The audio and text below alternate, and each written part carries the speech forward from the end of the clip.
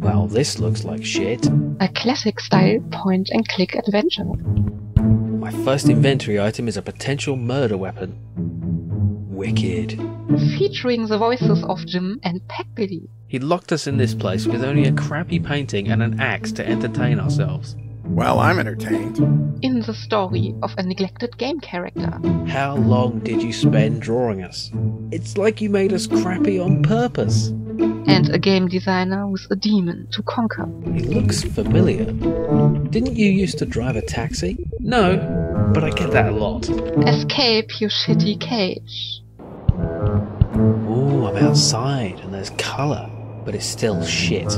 Gain an unlikely ally. Don't you want to live? Nah, it seems like a lot of work. Don't you care that I'll die? Who are you again? Motivates the lazy designer. I want to be a pirate. Yeah, let's not invite that comparison. And defeats the designer's inner demon. You think you can just delete laziness? Shitty quest.